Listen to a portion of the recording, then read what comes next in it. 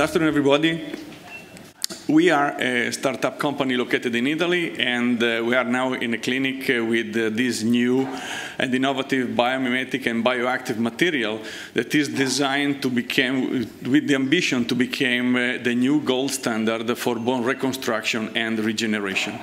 Here we are talking about with patients that are normally subject to a bone reconstructive surgery. So patient that today has as unique regenerative solution cell bone transplantation, which is far away the largest gold standard today in the clinic.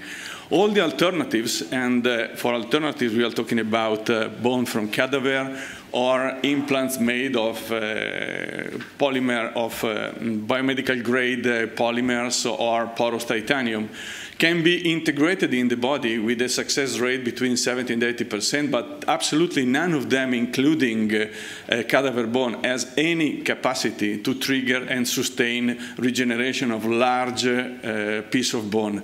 We are considering here something that is larger than 2-3 centimeters as an initial goal. So our ambition is to successfully provide patients the real opportunity to return having their own original bone, thanks to a material that is recognized by the body as a real piece of bone that enters the bone turnover and is then not only integrated but replaced by new functional bone and disappear over time. Before describing the technology, I would like to show you the journey we made with our company.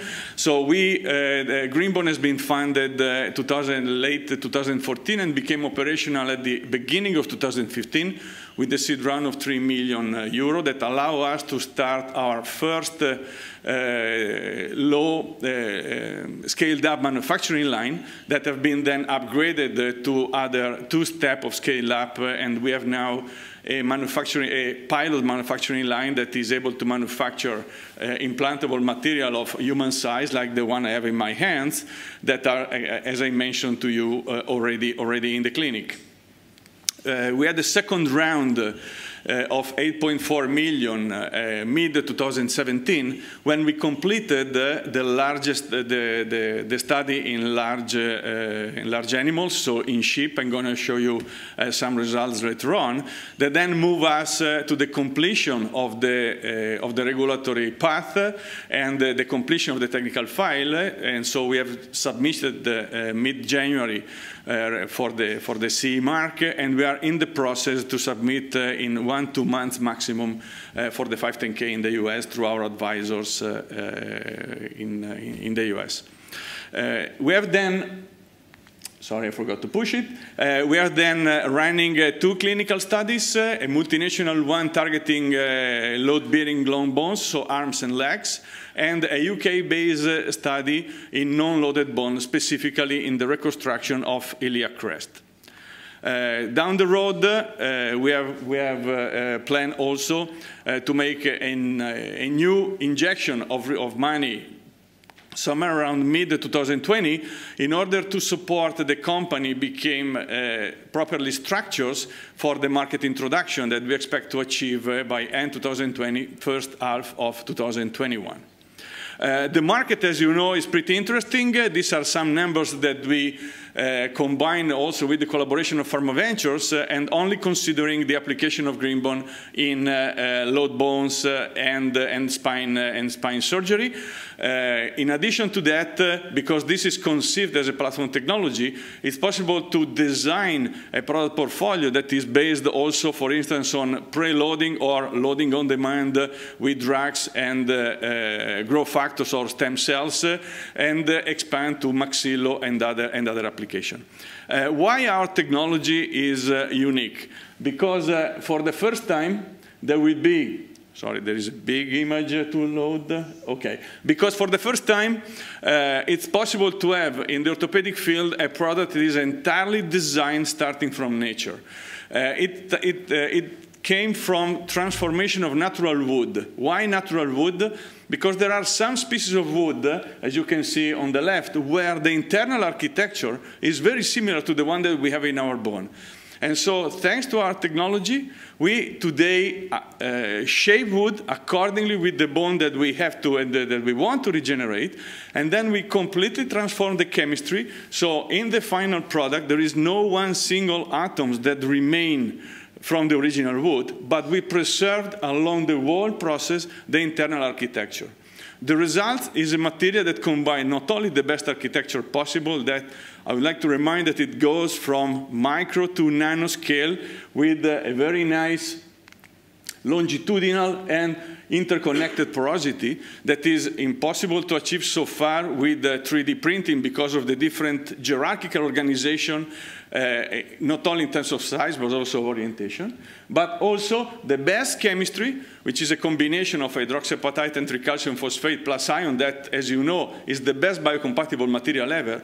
But in addition, the third very important property is the nanocrystal morphology that is completely different from any other ceramic material today on the market.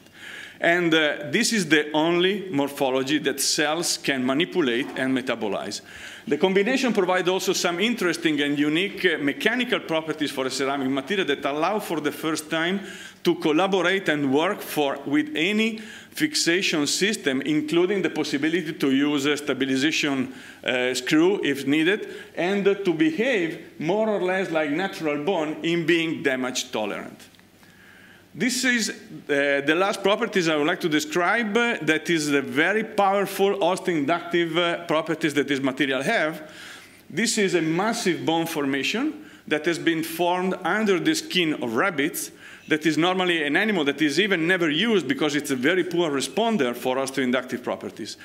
But in this case, the reason of this result is that stem cells, when enter Greenbone, they behave like in natural bone because of the right space, the right chemistry, and the right morphology. So they differentiate in osteocells, and they start doing what they have to do. So they start making bones.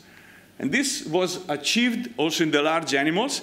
This is a summary of the study that we made in Israel in collaboration with the Ritz Orthopedic Institute, where in 24 animals we compared Greenbone with fresh transplanted bone in a classical model of gap created in a load-bearing long bone. And monitoring the animal for 6 months, we have observed not only integration, but even regeneration. So that was when there is written new bone, it was a complete gap, fully restored with regenerated bone, having the right morphology, complete revascularization, and mechanical and elastic properties already closed after 6 months to the pre-existing cortex. This is a dog that has been spontaneously treated by an orthopedic vet in Israel. The destiny here was to have an amputation of one of the forearm legs, let's say, that has been completely restored, and so the amputation was avoided. We have 2 clinical studies ongoing. Actually, one with already first patient recruited 2 weeks ago, and we will have the second one in just a few days. That is an international study in load-bearing long bones, so arms and legs, with gaps between 3 and 6 centimeters. We expect to recruit here 25 patients. The second study that will be conducted here in the UK, and we expect the first patient by the end of February, it will use blocks to restore and regenerate part of the iliac crest. So we have unique properties that for the first time can really go closer or even be very similar to the behavior of natural bone.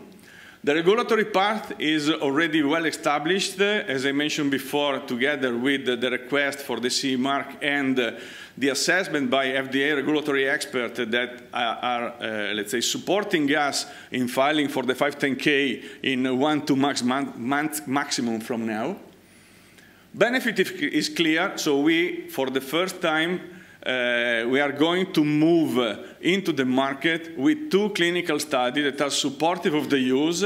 That is normally that it will be the future requirements of the new regulatory program that will be effective by May 2020, together with the reasonable expectation to achieve a very positive impact also in reducing healthcare and social costs, thanks, for instance, just to avoid the double surgery, and with the real new bone formed, making much more effective also the post-surgery recovery for this patient.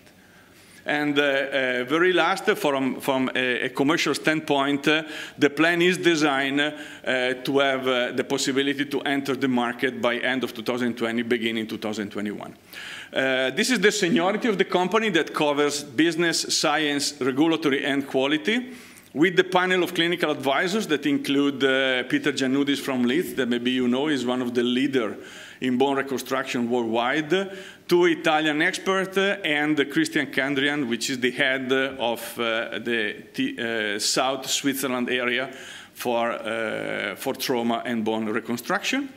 The company has been fully VC funded. This is the board today, where we have seated people, Riccardo Braglia from Helsinki Investment Fund, representative of Innogest. We have also behind us Invitalia Ventures, Italian Angel for Growth, and at the beginning we had also some private in our seed investment that was substantially family and friends and few more. So in summary, this is a very innovative synthetic material that can behave like natural bone, targeting substantially all the needs in orthopedics and traumatology for non-loaded and load-bearing long bone, including spine and additional application.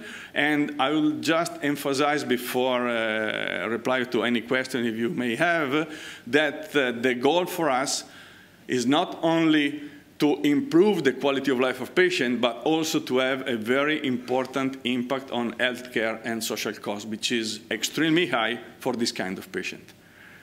Thanks.